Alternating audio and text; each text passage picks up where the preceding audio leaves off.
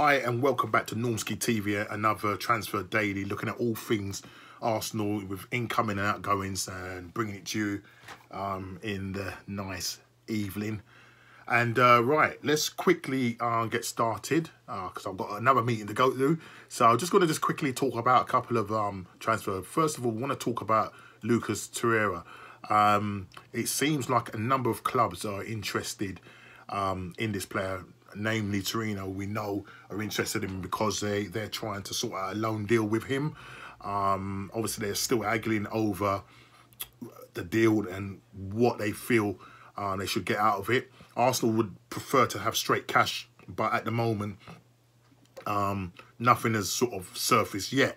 Now it seems like AC Milan have now entered into the race. And we've got a number of clubs, Roma, Fiorentina, a number of clubs that are interested. Now, the thing is, that is good for us because it means that Arsenal, there's a possibility that we could start a bidding war and possibly drive up his price or his fee. I hope that does happen because we do need that kind of cash to go towards our, first choice targets. Let's see what happens. But just quickly read, I'm just going to quickly read the quotes. Where it says here, I can't pronounce the name, it's an Italian name, Luca Di Marzio told Sky Italia that AC Milan have made an inquiry about Lucas Torreira, and they're keen for him to come back to Italy. And it's going, according to an update from calmarito.com, Torreira is Torino's #1 target for the midfield. The former Sampdoria man has been specifically requested by Marco Giampaolo, who knows him well after working with him before.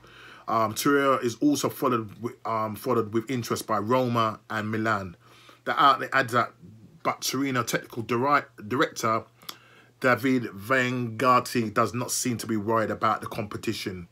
He has already collected the approval of the player, who would gladly return to work with Giampaolo and is now seeking an agreement with Arsenal. So at the moment, there's still talks with regards to Arsenal and Torino, but AC Milan have actually entered the race as well. Now, saying all of that, Twitter's gone a bit crazy. Arsenal fans have gone a bit crazy because apparently Simeone has been in contact. Apparently, this is what they're saying, that Simeone has been in contact with Lucas Torreira, and that the fans are saying that the deal is on, even though Atletico Madrid want them Arsenal to meet the buyout clause. But at the moment, Arsenal don't have the money. Now, if this is true, this is from football.london, and let me read it here. It goes, Arsenal fans are reacting on social media to reports of Atletico Madrid being interested in signing Lucas Torreira. And according to Sports 890, a publication in Uruguay, Diego Simeone has called the Gunners midfield to tell him that he's wanted in the Spanish capital before the summer transfer window shuts next month. Now, look, if that happens, that's going to be brilliant news. That's going to be absolutely brilliant news because it means that there may be some sort of negotiation with regards to the Thomas Partey.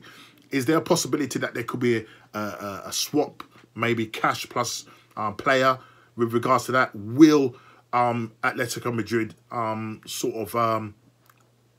be relaxed on that, or will they still want the full 45 million, whatever it is that they're going to be paying for him?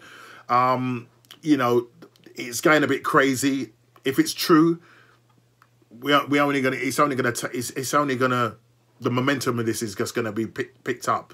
Now, if it's true, then what do you think, guys? Do you think we can do a swap deal with Atletico Madrid for Thomas Partey, or do you think that this is just purely fake news? I don't know what to believe. We're just taking so long when it comes to Thomas Partey and Usamawa. It's really kind of driving me nuts right now. You're looking at all the other teams. Thiago now is signed for Liverpool. You've got Gareth Bale going to Tottenham, as I said. Guys, we've got to do something. We've got to do something and do it really quick. Let's look at what Usamawa is not actually saying, but what the Lyon president is saying. apparently he's having a little dig at Arsenal, basically saying that we can't really afford him. There hasn't been any real offers for the 22-year-old, and they don't expect him to leave this summer. You know, they value him at about £44 million. Arsenal, obviously, in Arteta's press conference before the West Ham game, he was saying that we need to sell players in order to go for our targets and balance the team out. He didn't say in so many words that you're going to be going for Thomas Partey or Osama War, but we kind of, if you read between the lines, that's what we need to do, is be trying to get rid of these players. And it's still a tough ask at the moment. If we can get some sort of money for Lucas Torreira, that would be actually brilliant news. If Atletico Madrid are in the equation and they're saying that they want him, maybe some deal could be struck between Atletico Madrid and Arsenal. Again, could be pipe dreams right now, but this is what's being said on the media. Being very quick here, just with regards to announcement, the goalkeeper, he's due to, if it hasn't had his medical, Arsenal have come out, Arteta's come out and said that there will be an announcement soon with regards to the Icelandic goalkeeper, Alex Runarsson. Looks like we're going to get him for about £1.5 million. Whether he's going to be our number 2, that's another question. He was asked about David Raya from Brentford, and he wasn't really gonna. He didn't really want to open up much on it.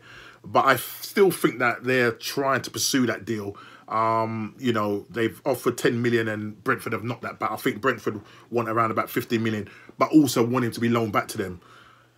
You know, they are driving a hard bargain right now. Again, I don't know what's going to happen there. Let's see what happens there concerning that.